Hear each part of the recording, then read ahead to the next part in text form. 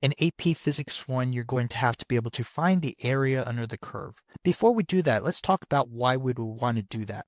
So on a velocity versus time graph, the area under the curve represents the displacement. Displacement is the change in position. Now you'll notice that this area right here is a rectangle.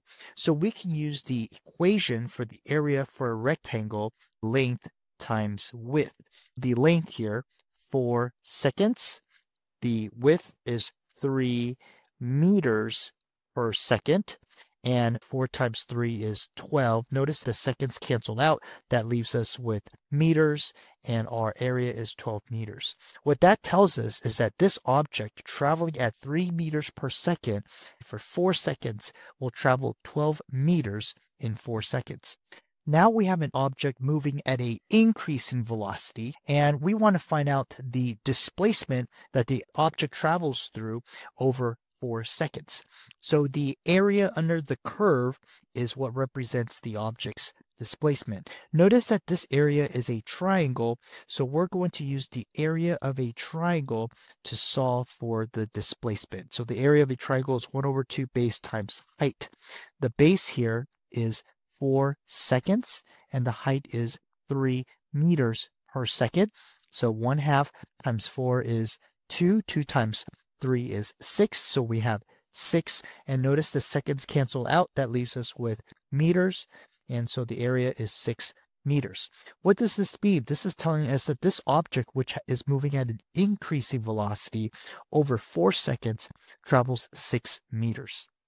Now we have an object that starts at 2 meters per second and increases in velocity over the 4 seconds to 6 meters per second. And we want to find the displacement of this object. Once again, we're going to calculate the area under the curve because that represents the displacement on a velocity versus time graph.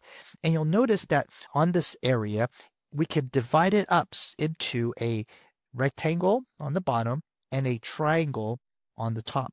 I'm going to calculate the area of the triangle and then the area of the rectangle. And we get 8 meters.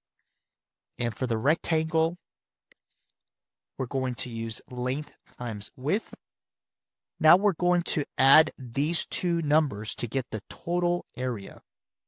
So the total area is 16 meters. And what that tells us is that the displacement of this object over 4 seconds is 16 meters. Now we have an object that's moving at constant velocity for 12 seconds at 4 meters per second of velocity, and then decreases to 0 meters per second once it reaches 20 seconds. So we're looking for the displacement again, and we're going to look at the area under the curve. We're going to break this into a rectangle and a triangle. So whenever possible, you want to break it into basic, simple geometric shapes that you can calculate the area of. So we'll start with the rectangle. Now we're going to calculate the area of the triangle. Combining the area of the rectangle and the area of the triangle will give us the total area, and we get 64 meters. So 64 meters is telling us that this object over the 20 seconds travels a displacement of 64 meters. If you want to learn more about getting ready for AP Physics 1, check out my next video on basic trig relationships.